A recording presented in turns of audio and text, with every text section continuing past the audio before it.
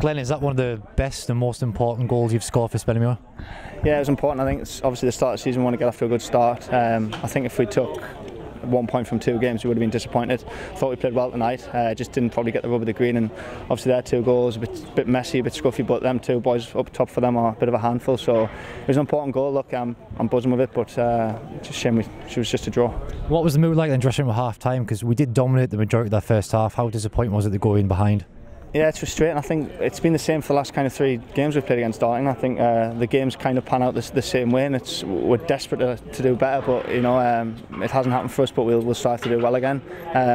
But we were fairly upbeat because we felt we were the better side, and we just had to keep doing what we were doing, and it would come. But obviously it came late, but we'll take a draw and move on to Saturday. And on the balance of play overall tonight, do you think we could have nicked it? Obviously, Sparky hit the bar in the first half, hit the post. Do you think on the balance of play we deserved the 3 points? Yeah, I guess. Yeah, obviously like you say, we've hit the post, we've hit the bar.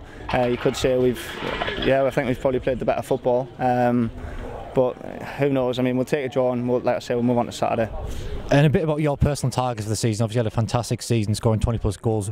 Have you got a target in mind for this season? Obviously, that's your first. Not really, but probably just don't want to do any worse than I did last season. So hopefully the same again.